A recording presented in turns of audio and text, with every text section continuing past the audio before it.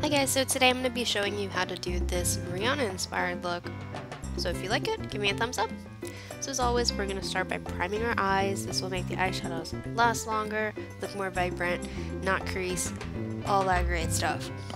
And then what I did is I mixed milk chocolate and triple fudge, and I started working that into my crease and just kind of blending it out, building as I went, making sure that the intensity stayed closer to the crease than like the entire thing.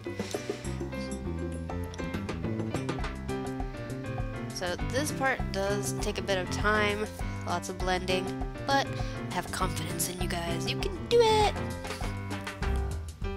And then I just took a clean brush and started blending that, just because I wanted to make sure everything was super nicely blended and it will look like this.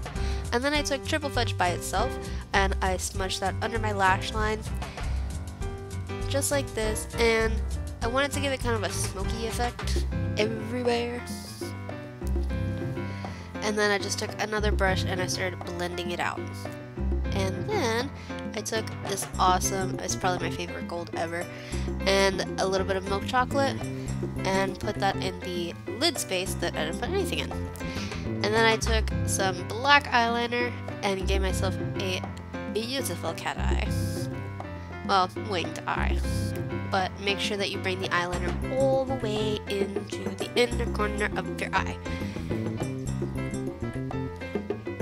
I tried to make this a little bit more dramatic because Rihanna's look in the video was a lot more, I want to say not natural, but you knew she had makeup on, than Shakira.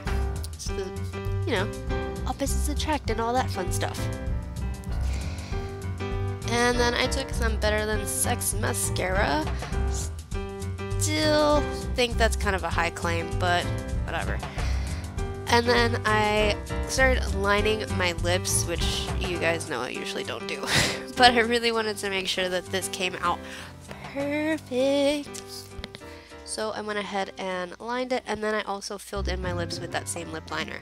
And if you like how this came out, you can always leave it that way. I felt like the red wasn't dark enough, but it looked like Rihanna had two different lip colors in the video.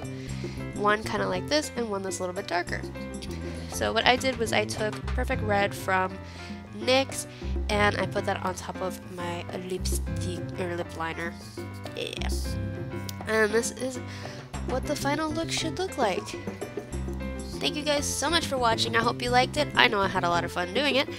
And if you want to pick what I do next, leave me a comment down below. Here's some more videos for you guys to watch. Thank you so much for watching. I really appreciate it. And I'll see you guys next time. Bye.